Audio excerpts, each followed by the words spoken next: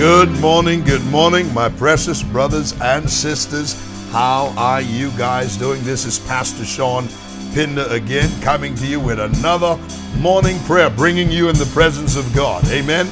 Teaching you the Word of God, praying with you, standing with you, joining my faith with you, believing God for your miracle, for your breakthrough, for your turnaround in the mighty name of Jesus. Have you guys been enjoying the series this week as we talk about finding God's perfect will? And every day we've just been really zeroing in on another topic to help you understand the different ways that God helps you understand His perfect will for your life. We're looking for your comments underneath this video as well. And on this morning, I will be talking about self will cause you to miss God's will. This is why we need to learn to surrender to the Lord Jesus Christ and surrender to His will, because self will cause you miss God's perfect will for your life. I've been changed. I've been changed. I've been healed. I've been set free by the blood. Free. I've been delivered. Sing it with me. Delivered. I found joy. I found joy. I found His peace. Sing it. Peace.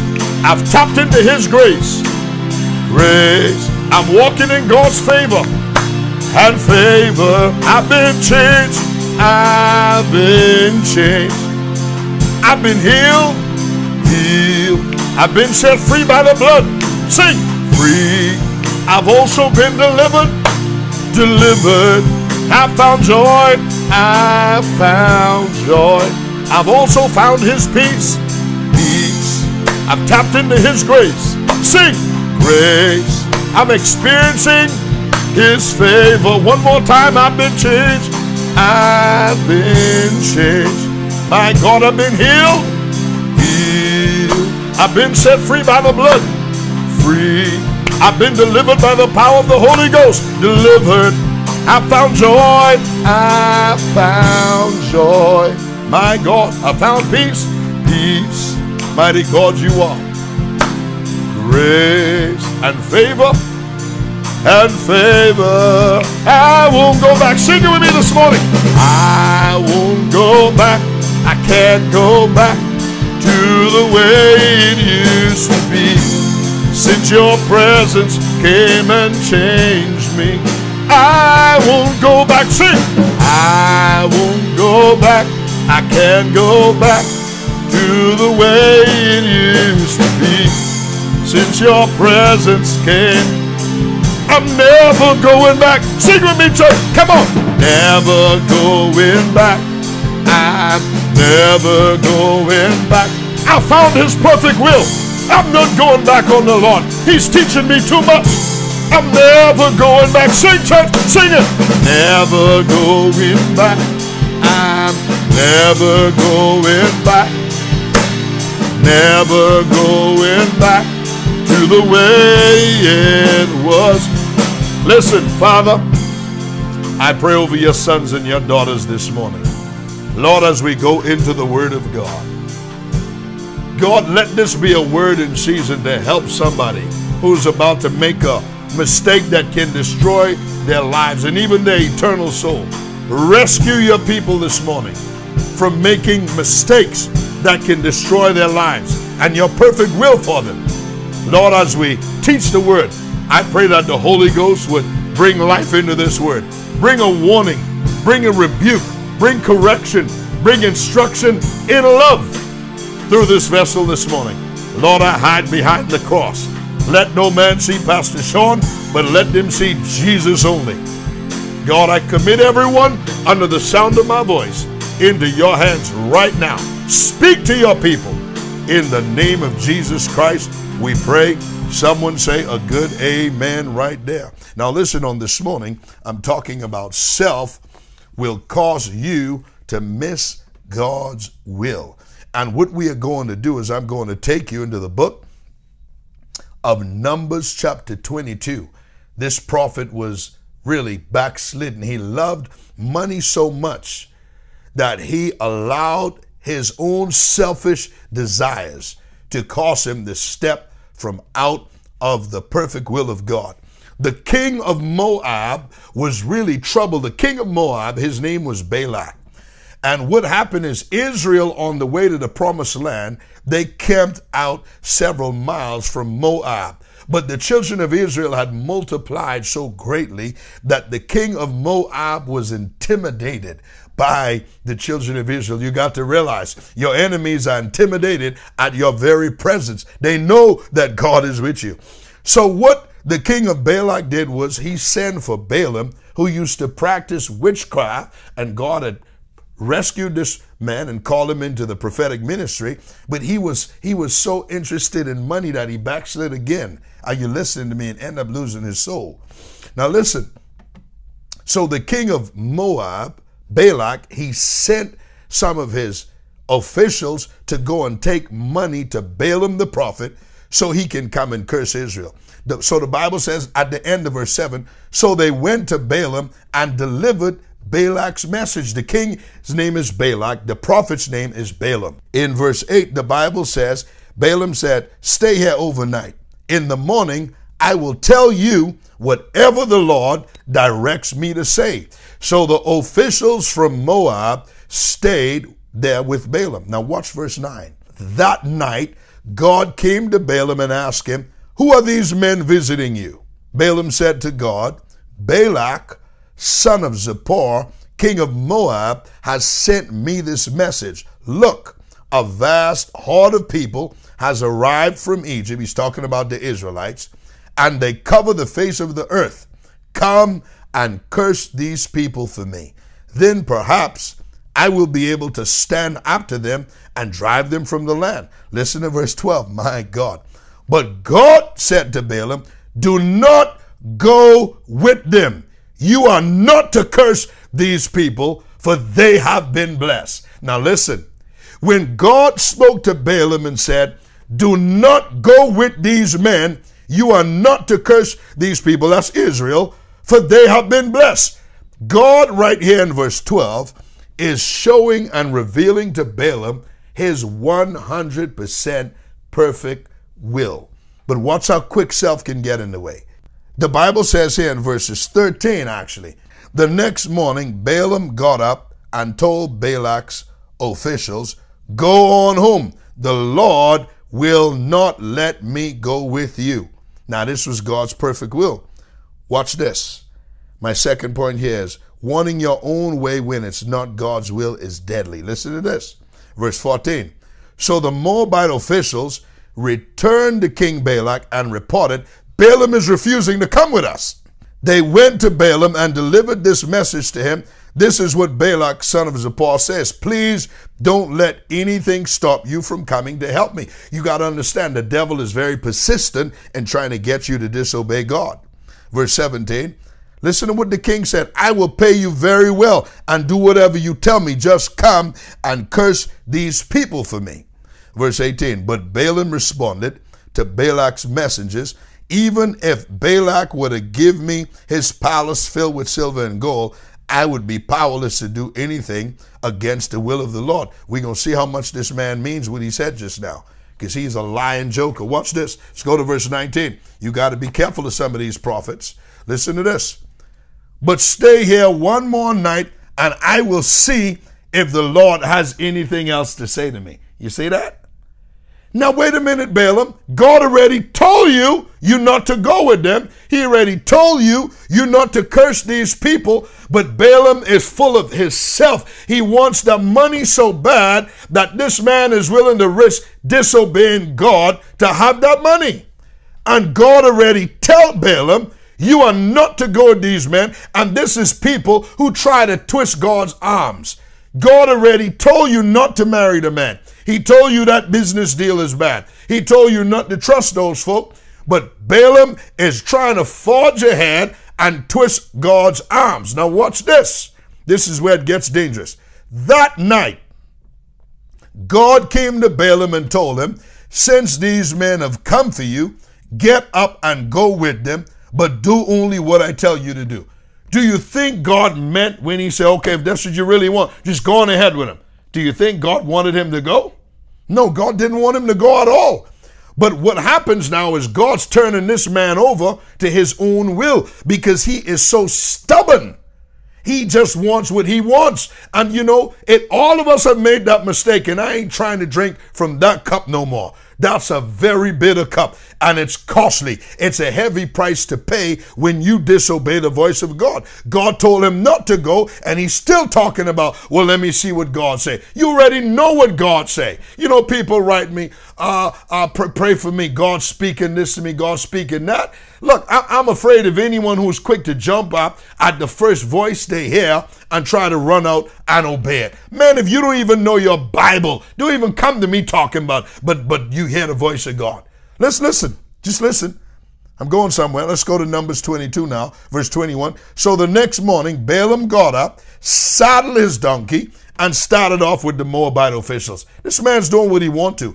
God's intentionally saying, oh yeah, go. God didn't mean that. God was actually being sarcastic with him to expose that you just want to do what you want to do. I already told you not to go with him, but if that's what you want, go ahead. Have you ever had a child that just nag you and nag you and nag you and nag you, and finally you said, whatever, man, just do it, to get him out of your face? You know, it's not the right thing. Now watch this. Listen to verse 22. But God was angry that Balaam was going. So you see, God really didn't meant it when he told him to go, because in verse 22, God got angry that Balaam was gone. So God sent the angel of the Lord to stand in the road to block Balaam's way as Balaam and two servants were riding along. Now watch this. Balaam's donkey saw the angel of the Lord standing in the road with a drawn sword in his hand. The donkey bolted off the road into a field, but Balaam beat the donkey and turned it back onto the road. Even the donkey got more sense than this prophet. The donkey is trying to rescue this man from coming out of the will of God, but he wants it so bad he's willing to do anything. Listen to verse 24. Then the angel of the Lord stood at a place where the road narrowed between two vineyard walls. It was just too narrow now. When the donkey saw the angel in verse 25 of the Lord, the donkey tried to squeeze by and it crushed Balaam's foot against the wall. So Balaam began to beat the donkey again. Then the angel of the Lord moved further down the road and stood in a place too narrow for the donkey to get by at all. This time when the donkey saw the angel, it lay down under Balaam in a fit of rage. Balaam beat the animal again with his staff. My God, this prophet's stubborn. Jesus, have mercy. Listen to verse 28. Then the Lord gave the donkey the ability to speak. Now this part here blows my mind, because me and you know donkeys don't talk. Then the Lord gave the donkey the ability to speak, but this is a miracle. God's allowing the donkey to talk to his knucklehead prophet. What have I done to you that deserves your beating me these 3 times? The donkey asked Balaam. Listen to what Balaam said to the donkey. You have made me look like a fool, Balaam shouted. If I had a sword with me, I would kill you. This prophet is so rebellious. A donkey talking to the man, and he's acting like this is a regular conversation. Man, if a donkey talked to me, I broke off and running. Sure enough, in the wrong direction. I certainly get back in the will of God because I was running back home. But this prophet is so determined to have what he wants. The donkey is talking to the man, and he's acting like this is the norm. Stubbornness, man. Look, God's trying to rescue somebody this morning. So Balaam said, man, if I had a sword, I'd just hack you up. Listen to verse 30. But listen to the donkey now. But I'm the same donkey you have ridden all your life, the donkey answered. Have I ever done anything like this before? No, Balaam admitted. He talking to a donkey. He carrying on the conversation like this is every day. Wow, stubbornness. You can't, listen, God will try to send you all kind of signs, but you got to obey him. Watch this. Listen to verse 31. Then the Lord opened Balaam's eyes, and he saw the angel of the Lord standing in the roadway with a drawn sword in his hand. Balaam bowed his head and fell face down on the ground before him. Listen to what the angel said. Why did you beat your donkey those 3 times? The angel of the Lord demanded. Look, I have come to block your way because you are stubbornly resisting me. You resisting the will of God, son. You ought not be gone, but you're forging ahead. Listen to verse 33. 3 times the donkey saw me and shied away. Otherwise, I would certainly have killed you by now and spared the donkey, because the donkey had more sense than you. Listen to verse 34. Then Balaam confessed to the angel of the Lord, I have sinned. I didn't realize you were standing in the road to block my way. I will return home if you are against me going. Is this man a joke or what? Now what's the final test? But the angel of the Lord told Balaam, go with these men, but say only what I tell you to say. So Balaam went on with the officials. Balaam wanted what he wanted so bad that he backslid and got involved in witchcraft. Are you listening to me?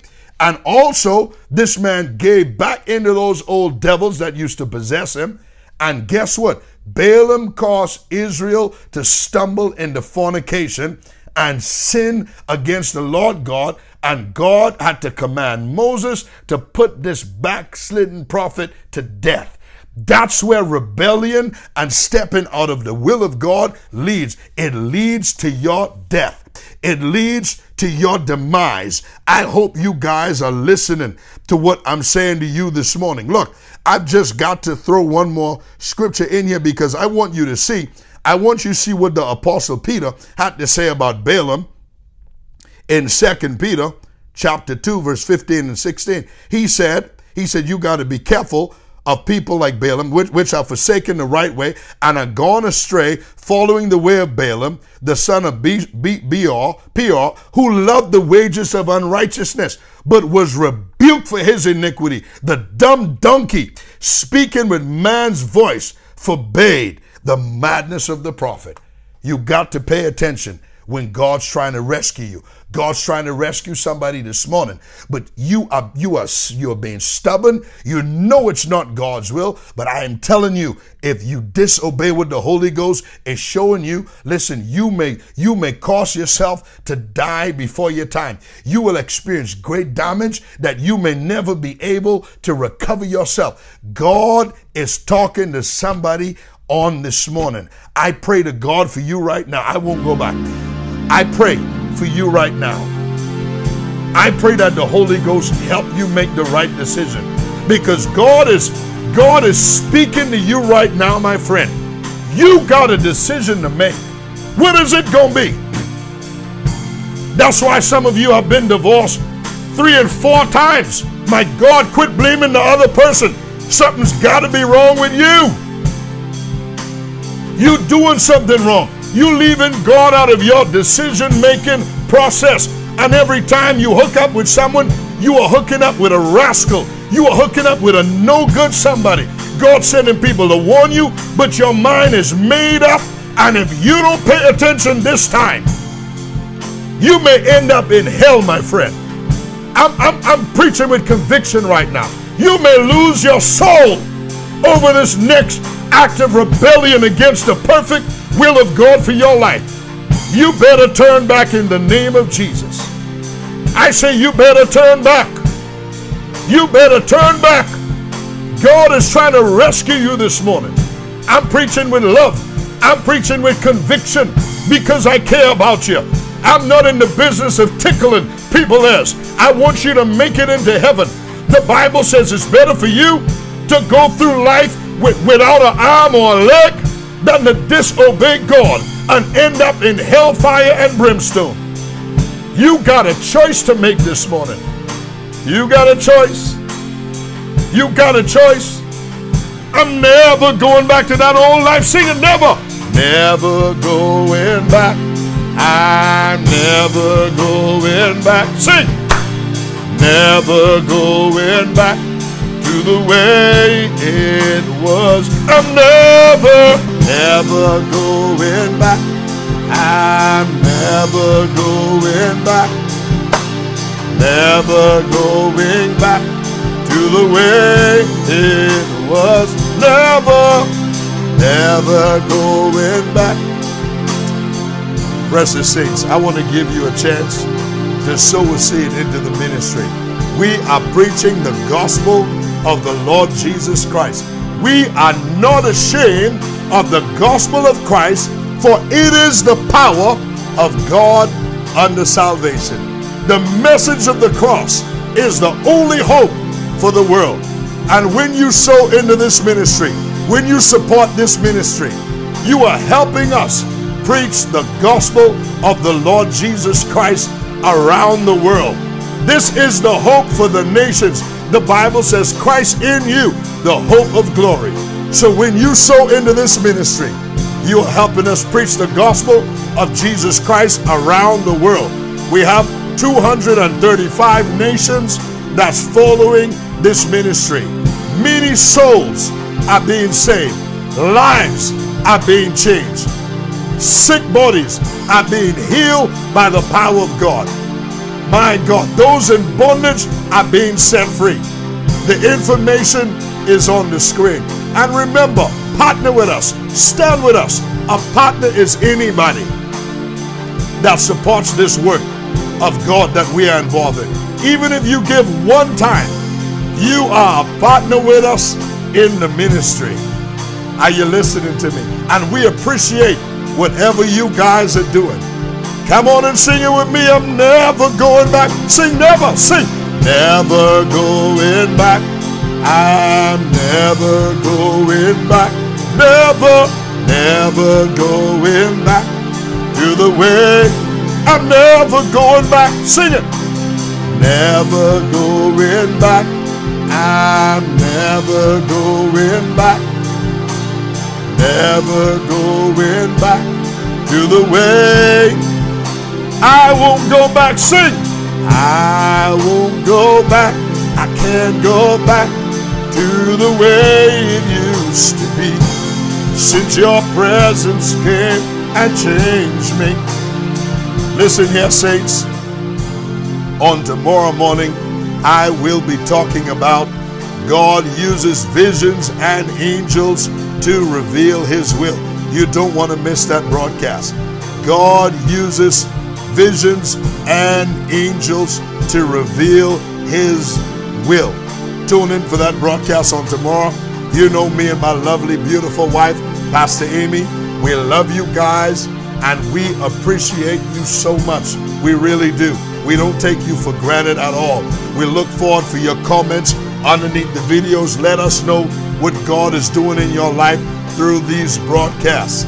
My God, my God. And also, I've got some special announcements that I want you to listen to. Listen, I will be in Freeport, Bahamas, November the 18th. I will be at Invaders for Christ Family Center. That's with Bishop Clifton and Apostle Carolyn Cooper, my mentors. The address is 61C Frobisher Drive in Freeport, Bahamas. My gosh, I'm looking forward. That's Sunday, November the 18th. I'll be there for 2 services, Sunday morning at 10 a.m. and Sunday night at 7 p.m. I will be there Sunday morning, November the 18th at 10 a.m. and at night at 7 p.m. For more information, you can call 242-352-4787. 242-352-4787. Every time I visit the Invaders for Christ Family Center and spend time with my mentor there, I am telling you, I've experienced some of the greatest outpourings of the Holy Ghost I've ever seen in our ministry in that church right there, Invaders for Christ Family Center. If you need a healing in your body, if you need deliverance, my God, if you need direction, clarity, if you need a breakthrough, if the devil been harassing your life, if your marriage is on the verge of divorce, my friend, join me at Invaders for Christ, November the 18th. The power of the Holy Ghost is going to be there. Are you listening to me? And on that night, I'm a part of that revival. It's time to return back to God. My God, the Holy Ghost and fire is going to fall. So I'm inviting every one of you that's in Freeport, Bahamas, Nassau, Bahamas, and around the Caribbean to be a part of that meeting. You don't want to miss it. God is not going to disappoint you. My God, I feel the Holy Ghost. I'm never going back. My God. And also I'm inviting you guys to go ahead and subscribe to this YouTube channel so you will not miss any of our new uploads, and to make sure you don't miss whenever we go live on YouTube. We go live every Thursday night and Sunday night at 7 p.m. Central Standard Time. If you're watching us through Facebook, I'm inviting you to join our Facebook group. It's called I Believe in Miracles. I Believe in Miracles. So send us a request to join that group, and we will be more than happy to let you in that group. You know me and my lovely wife, Pastor Aimee Pinder. We love you guys. I almost forgot something. Also, March the 8th and the 9th, I will be back in Freeport, Bahamas. That's the year 2019. March the 8th and the 9th, I will be in Freeport, Bahamas for a miracle crusade. I'm inviting all of you to be there. Bring the sick, the diseased, bring the lost, family members that you are believing God to save and deliver and set free. God spoke to me at the end of 2017. God said, son, fill your horn with oil and go to Freeport, Bahamas and conduct a miracle crusade. Because I'm about to save, I'm about to bring into the kingdom a new generation. I'm about to raise up a new generation. I'm about to anoint a new generation.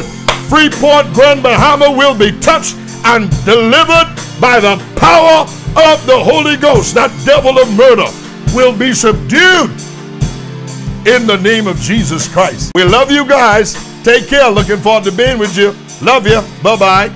I'm never going back. I'm never going back. I'm never going back. Never